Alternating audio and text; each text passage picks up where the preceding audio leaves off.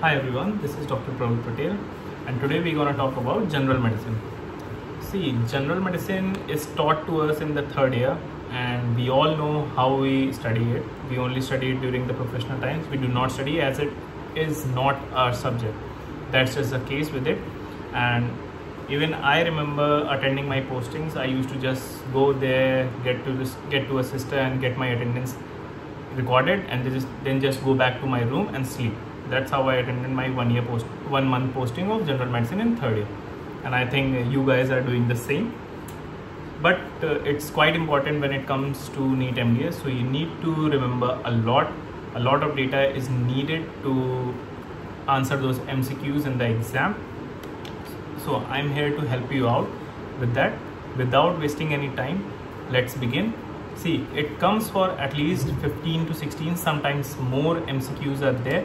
Like this time they gave, I think, around 18 MCQs of general medicine, and only those people can answer who read it thoroughly, the clinical features and many more things.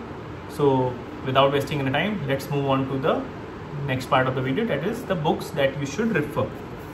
See, many books are there. See, you don't need the in-depth data, you just need some few clinical points, some key points of every disease and topic. See, I used A.K. Tripathi, it was my go-to book. You can also use Chug if you want. I studied A.K. Tripathi during my UG time, so I used A.K. Tripathi.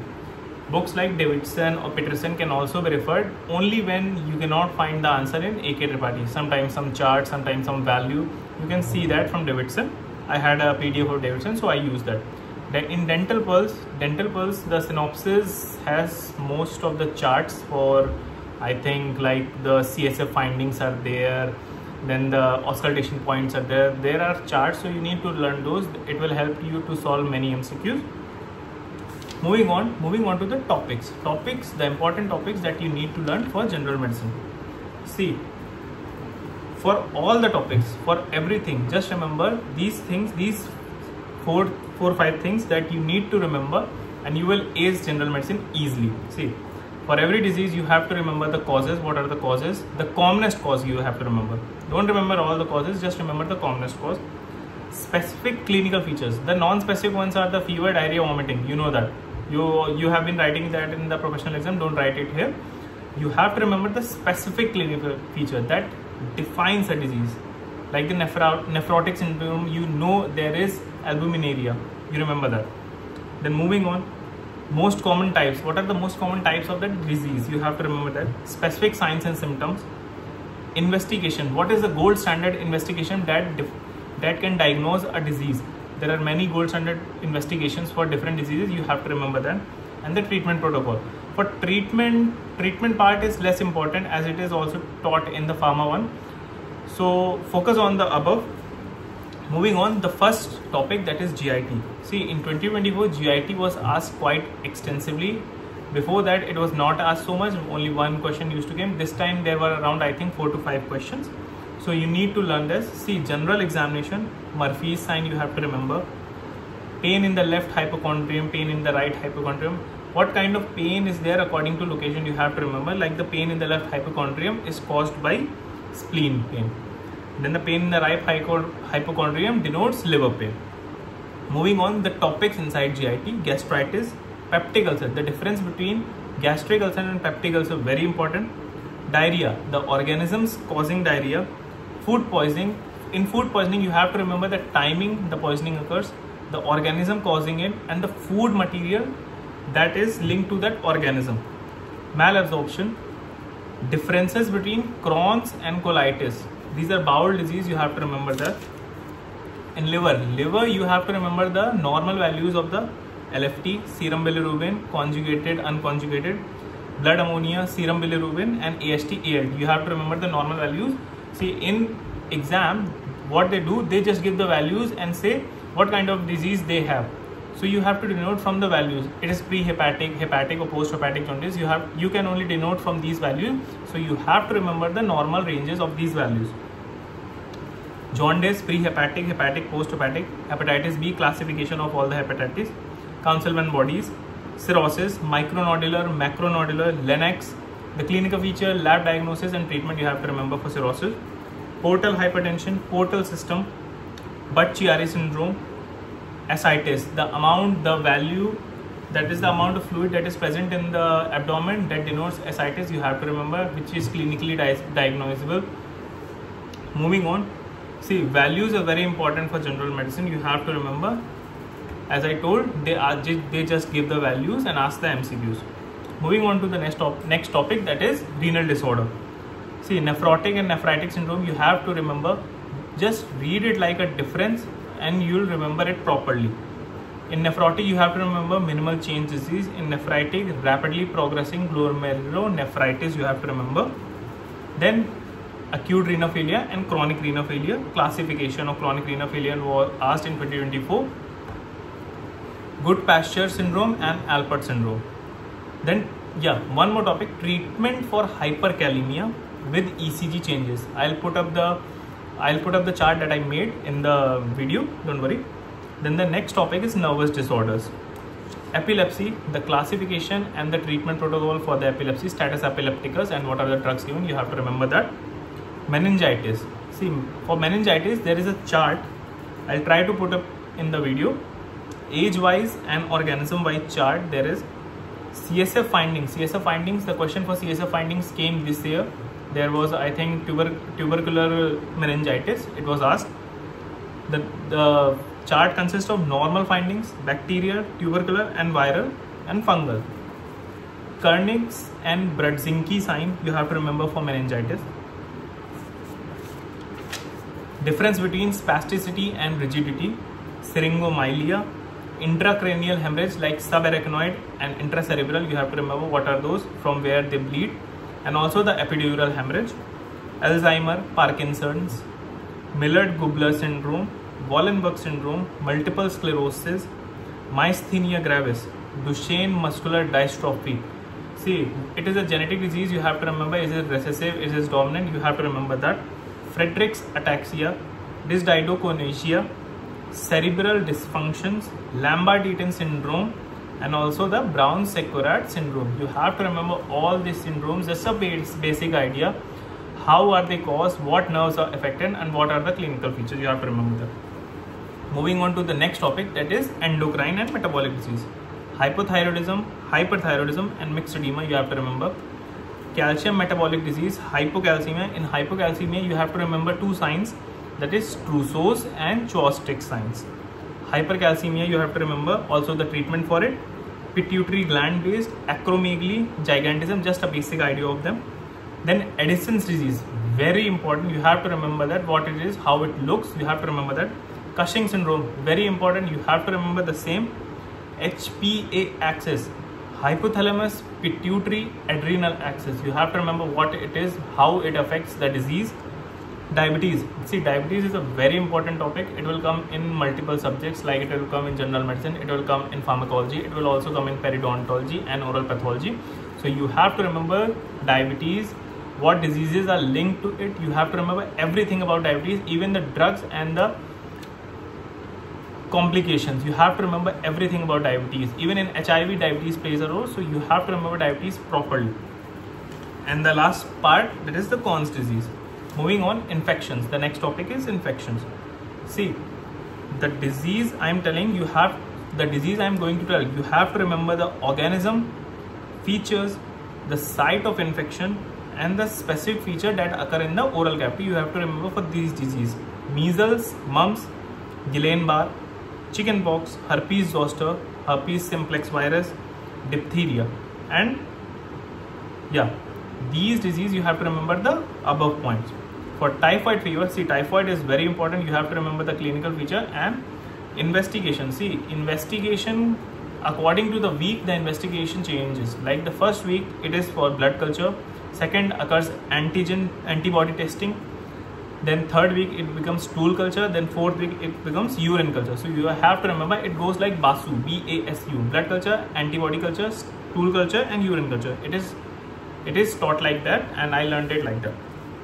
Moving on, syphilis. Syphilis is very important. There are classifications for primary, secondary, tertiary, latent, neurosyphilis.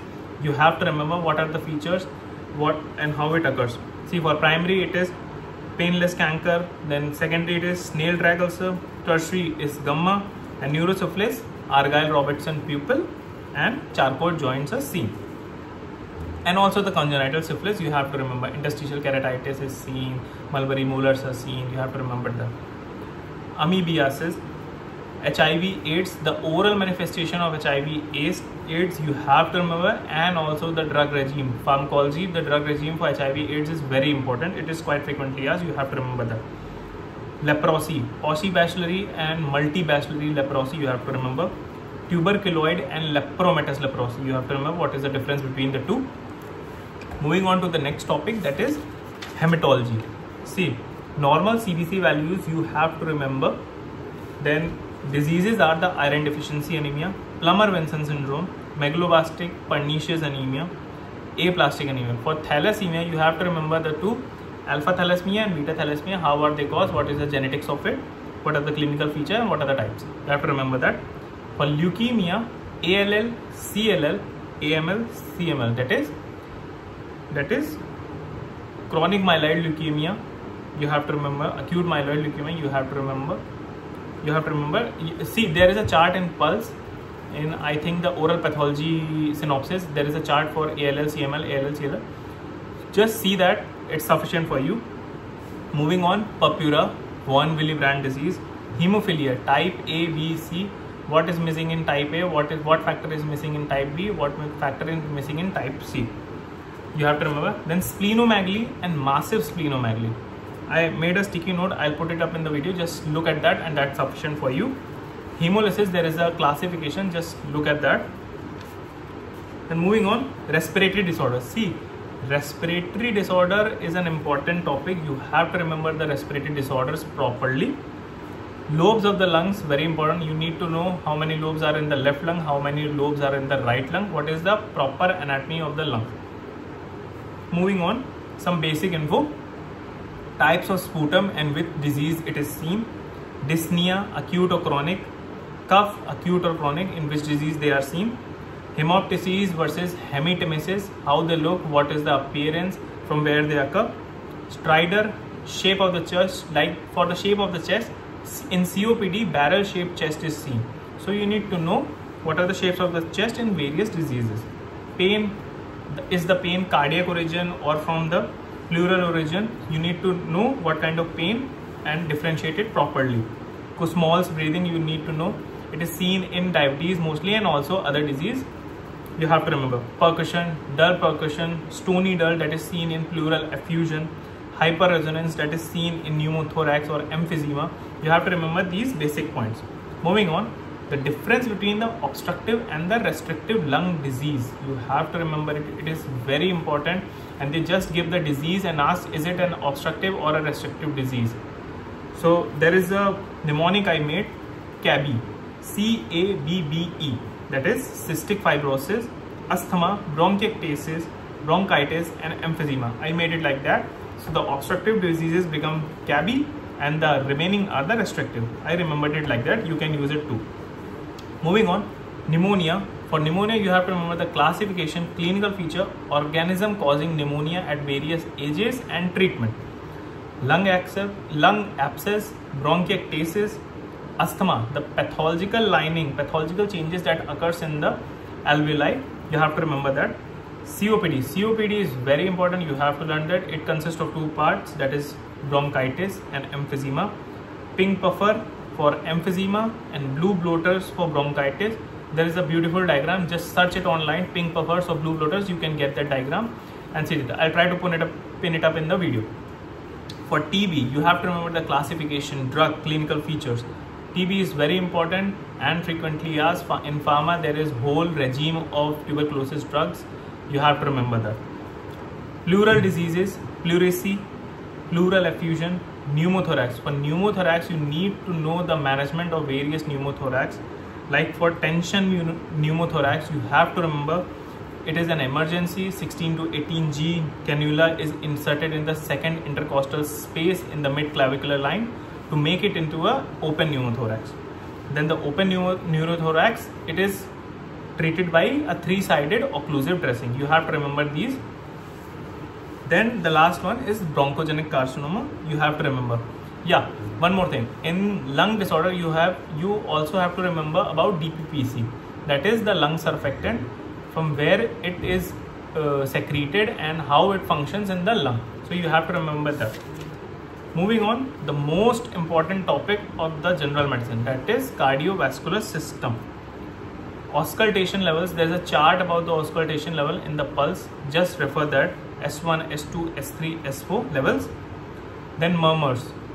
There is murmurs chart. You have to see them. Then first is acute rheumatic fever. Jones criteria in this, it's very important. Major, minor, you have to remember what are the major criteria, what are the minor criteria. Just remember them. Rheumatic valvular heart disease, mitral stenosis, mitral regurgitation, aortic stenosis, aortic regurgitation. There are graphs for mitral stenosis regurgitation, that is like the end diastolic volume increases or decreases, ejection volume increases or decreases. Just search online, or I'll put it up in the video. Just see them. Then infective endocarditis, organisms you have to remember, and the Duke's criteria. I think the Duke's criteria was asked in the 2024 question. Ischemic heart disease, stable angina, characteristic of anginal pain, you have to remember.